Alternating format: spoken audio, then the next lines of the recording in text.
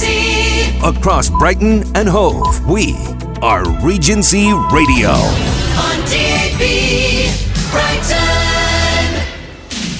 Firefighters are still at the scene of a serious fire which broke out on Saturday afternoon at Brighton's iconic Royal Albion Hotel on the Old Steine. At the height of the blaze, 15 fire appliances were in attendance, including crews from West Sussex and Surrey. The public has been asked to avoid the area, and road closures as well as other access restrictions are expected to be enforced throughout the rest of today and tonight. No casualties have been reported so far, and an investigation into the cause of the fire is continuing. David Legge, Brighton.